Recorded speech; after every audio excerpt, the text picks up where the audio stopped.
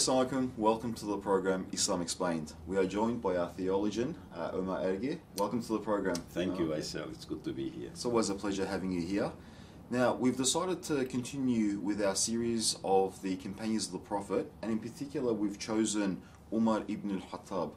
So that'll be an interesting topic to cover. Yes, hopefully. yes, indeed, indeed. And we're going to look at the periods of his life. That's right. What I was actually thinking, maybe we could start off by looking at his conversion to Islam.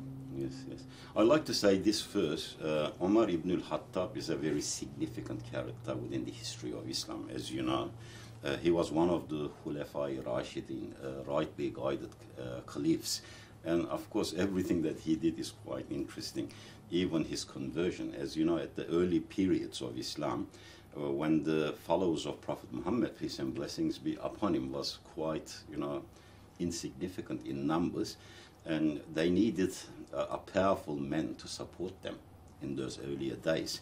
And at that time, Omar was with the group of polytheists, idol worshippers in Mecca, who were constantly provoking him against Prophet Muhammad ﷺ. And as you know, Omar is a very interesting character, very strong character, both physically and in character too. Mm-hmm. And a lot of people fear them as well. That's as right. You know. And during one of these provocations, he made up his mind to kill the Prophet. He actually left and he was looking for the Prophet because he wanted to assassinate him. And according to their views, get rid of the problem, And that's because Islam was growing and they wanted to stop it. Yes, yes, and polytheists didn't like that. Because of their forefathers, they worshipped the idols. Yes. So when Omar left for the Prophet, on the way, as you know, he was very angry, he had his sword on. He ran into this man called Nu'aym ibn Abdullah. Mm-hmm. And he said, "Oh, Omar, what is this fury? Where are you going?" And he said, "I'm going to finish this once and for all, I'm going to kill Muhammad, ﷺ."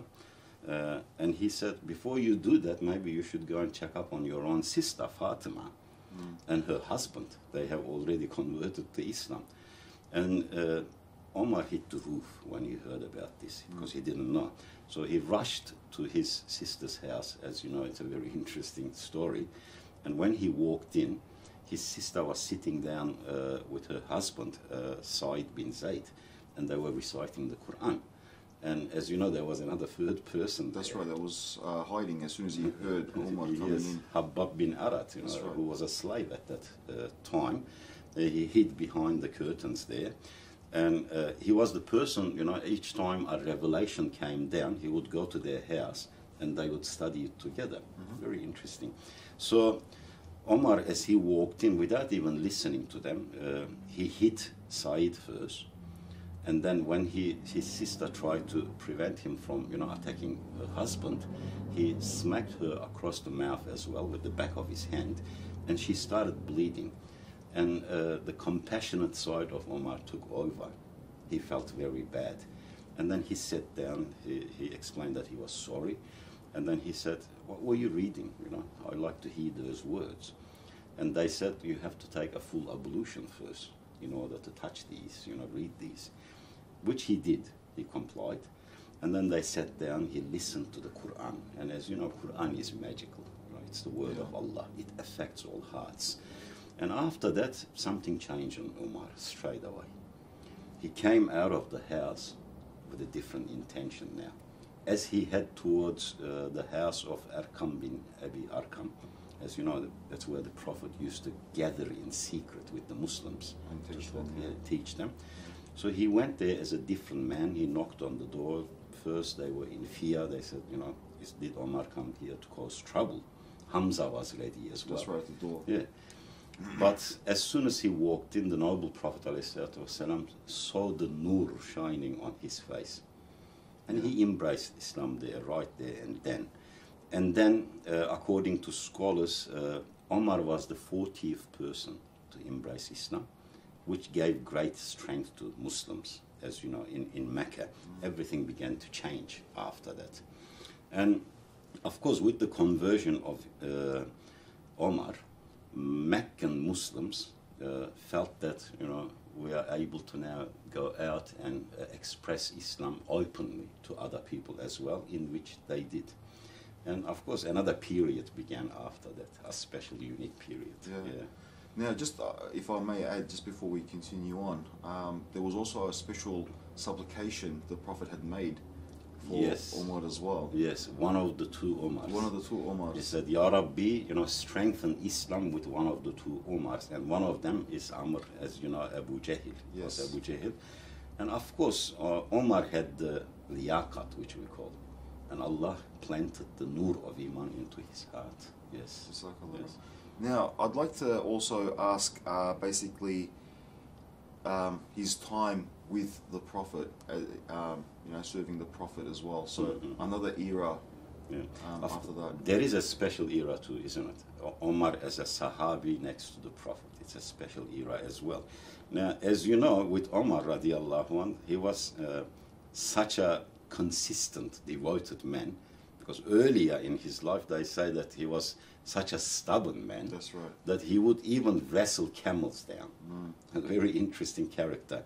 And people would fear him. As you know, in small numbers, in minority, Muslims in Mecca, faced a lot of oppression, harassment, tortures. The weaker ones, were tortured. Some people were killed just because of their beliefs, as you know.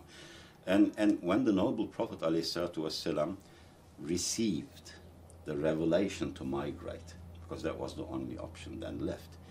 As you know, being the Prophet of compassion, he wanted to make sure that all of his followers, Ummah, left Mecca before himself. He remained back because he wanted to see them safe. So people in large groups began to, flee Mecca. In the middle of the night, most of them, when the idol worshippers did not see them. But Omar was a different character. That's right. Yeah. So he said Omar is not gonna run away in the middle of night, like a coward. He had a different character. That was his understanding. So he mounted his horse in the middle of the day. It was midday. The sun was right on its zenith. And he rode his horse next to Mecca, going through the streets of Mecca, next to Kaaba. And there was a group of thugs there, waiting, with their swords and spears, ready to kill any Muslim, that they come across. Omar stood right next to them on his horse, and he turned to them and he said, if any of you like to make widows out of your wives and orphans out of your children, you can follow me. And it's basically expressed to them that he is leaving, migrating to Medina. Clearly. And so he challenged them, and just by himself he left Mecca. And they were too scared to even do anything there. Yeah, because this was Omar. It's a different character. And as you know, from there on, Omar was always next to the noble Prophet ﷺ. In fact, the noble Prophet has a number of sayings about him.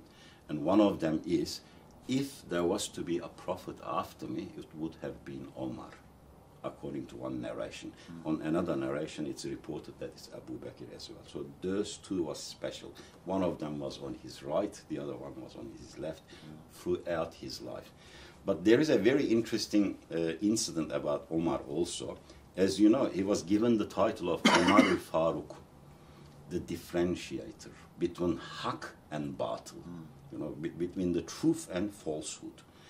And in Medina, one day the noble Prophet ﷺ is sitting with a group of Sahaba, his companions, and he mentions what will happen in the near future. And as you know, the Sahabi are, special people. Everything that comes out of that beautiful mouth, they take it straight away, very seriously. And the noble Prophet said, in the near future there will be a conflict amongst Muslims, fitna, and Muslims will fight each other. Upon hearing this, the Sahabi was very worried and concerned, and they said, when will that happen, O Messenger of Allah? At that point, the Prophet turned across, and there was a man walking across the street, a great tall man, over 2 meters high. With shoulders they express as wider than 1 meter. And he said, do not worry, for as long as that man is alive, there will be no fitna. And that was Omar. And that was Umar Ibn Khattab. So it's very interesting. And as you know, throughout the battles of the Prophet, throughout the struggles of the Prophet, you know, within Mecca and then in Medina, Omar was always next to him. So that was an interesting period of Omar as well. And then, of course, there is a very significant period when he was the Khalifa of Islam. Yeah. And he was the second Khalifa of Islam. Yeah. So if we could just talk a bit about his Khalifate period as well, you know, what he endured, what he came across, and what happened during that time. Yeah. As you know, with Omar, we expressed this a number of times. He was a very, stern man, and people used to fear him a lot. In particular, when Abu Bakr passed away, may Allah be pleased with him always, and when Omar was to be Khalifa, people feared. They said, Omar is a very harsh man. How is he going to be? They knew his character. But very interestingly, taking on that duty, it's a very heavy burden. Omar was so sensitive with justice in particular, that they say that he would, seek refuge in Allah, even if someone stepped on an ant on the streets of Medina. He was that sensitive about justice. And when we look at his life, what sort of an understanding he had towards justice and applying the law, laws of Islam, we see very interesting periods, very interesting stories as well throughout his life. And for example, we can maybe touch up on few of them, in relations to this. One day, Omar radiallahu anh, as he walks up the steps of Mimbar to deliver a khutbah, suddenly he remembers an incident that occurred on top of Mount Uhud during the Battle of Uhud. And as you know, that there was a brief period of time when the Muslims were defeated during the retreated. And they retreated towards the mountain. And on top of the mountain, right on top, there was an instant when the Prophet ﷺ stood with the four of his main companions, or we should say the Khulafa Rashidin to be. So there was Abu Bakr there, Umar there, Osman and Ali there, right next to him. And at that point, an earthquake occurred, and the mountain started trembling, shaking. The noble Prophet pointed his finger at Mount Uhud, and he said, "Stay where you are, O mountain." And when he speaks, no matter what he speaks to, they will respond. He is the Prophet of Allah, Habibullah, And then he said these very famous words, according to narration. He said, "For there is a Rasul on top of you, a Siddiq on top of you, and 3 martyrs." It's very interesting, and they're all alive at that point. Now, Omar remembered this incident when he was a Khalifa, when he was on the khutbah, and he said, well, the Rasul is himself, the noble Prophet ﷺ. Abu Bakr, as we know, is the Siddiq. That lives 3 people, and one of them is me. Martyrdom, Can I be one of those martyrs if the Prophet said so? And then he said, who am I and who is martyrdom? Omar, And as you know, with Omar, he was also very sensitive about establishing a balance between fear and hope, which we call khawf and raja. And at the time of the Prophet, I'm going back to this, that's right. That's because this is very interesting. That's right. As you know, Prophet had a person who he would share his secrets, and it was Hudhafa. Yes. Now, Hudhafa would never tell anyone, because the Prophet would share it only with him. And one day, Allah subhanahu wa ta'ala revealed to the Prophet all the names of the munafiqs, hypocrites in Medina, as a list. Yes. And he only shared it with Hudhafa. And Omar found out about this. After that point on, he would, follow Hudhafa step by step. This was when there were, when those munafiqs or the hypocrites would die, he wouldn't pray their exactly, the prayers. He'd just leave, and that's where he understood that they were the hypocrites. You remembered well, yes. So as Hudhafa, Omar would watch from a distance. If he stood for the prayer of the janazah, the funeral prayer, he would stand too. If Hudhafa slowly walked away, Omar would walk away too. So one day, there was a janazah again, funeral again, and it was the funeral prayer of a man whom the Medinians referred to as the bird of the masjid. He was always in the masjid. Yes, he was always in the mosque. Very interesting. Yeah. And as the Jama'at, the congregation, stood for the prayer, Hudhafa slowly left. Omar was in shock. He followed him and he caught him in one of the streets of Medina. And he grabbed him. He said, "Oh Hudhafa, please tell me, was this man a munafiq too? Was he a hypocrite too?" And Hudhafa said, "Just leave me alone, Omar." And then Omar said, "For the love of Allah, please tell me, And he said, yes, he was on the list too. He was an hypocrite too. The 2 meter tall men fell to his knees. He grabbed Hudhafa from his garment and said, "For the sake of Allah, tell me, am I on that list too?" It's very interesting because, as you know, Omar was one of the Ash'ari Mubashshara. And still he was in fear. Yeah, 10 people who was given the glad tidings of entering Jannah, paradise, and he's still worried. And he said, am I on that list? And as you know, famously, Hudhafa said, "Ya Omar, may Allah never take you away from the ummah of Prophet Muhammad alayhi salatu wassalam." Now, this is the character of Umar. And at the end of his days, when he was praying at the masjid one night, a Majusi, as you know, fire worshipper, walks in and stabs Omar while he's praying. And one scholar explains his intestines were coming out of his body.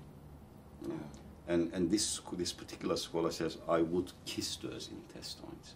Omar grabbed them, and straight away, what was he thinking about? Justice. He said, "Why would they want to do this to me? Have I been unfair to anyone? Go out there and find out who did this." And when people stepped out, the streets of Medina was crying with wails. They were saying, "Owa, Owa, Omar. Don't leave us, Omar." Everyone was crying. And they came back and explained to him that he was a fire worshipper. And he said, "Alhamdulillah." And then he said, "I got one more request. Can you go to our mother Aisha, where the Prophet lies there in Hujray Sa'adat? Right next to him, there's Abu Bakr, his beloved Siddiq, right next to him lying." He said, "There is only one more spot left there. Would she allow me to be buried in that spot?" So they went and spoke to our mother, Aisha. She said, "I had reserved that spot for myself, but I prefer Omar's nafs to my own nafs." So when they came back, they explained to Omar, he's still lying there, holding his guts. And then he said, "After hearing this, I can die comfortably. Alhamdulillah." And yes, there are so many stories about Omar's life, but I found these very interesting. Yes. I mean, if we were to talk about everything, we'd be here for hours on end. But in regards to, maybe one last thing, there is this narration, it's very interesting, in regards to Omar's justice, the sense of justice. They say that in the banks of River Euphrates, some years later, during the Omar's time, this shepherd, he has a big herd, and he's, pushing them through the banks of the river. He sits in one corner, and at that point, this wolf attacks the herd and kills one of the sheep. And the shepherd sits down and starts crying, weeping, A man passing by and says, "What's wrong? Why are you crying so loudly?" And the shepherd says, "The wolf took one of my sheep." And he says, "It's only a sheep. There's no need for you to cry over it this much." Yeah. He says, "It's not that." "Then what is it?" "Omar has passed away," he said. "How would you know this, all the way from here?" He says, "Because when he was alive, even wolves would not attack the sheep." Wow. Justice of Omar, radiallahu anhu. May Allah be pleased with him for eternity, inshallah. Yeah. Brother Omar, that was an exceptional talk about Hazrat Umar. I do hope we could continue with our series on the companions of the Prophet. Inshallah. Inshallah. And I'd like to thank our viewers on Islam Explained, and hopefully we'll see you next time. Assalamu alaikum.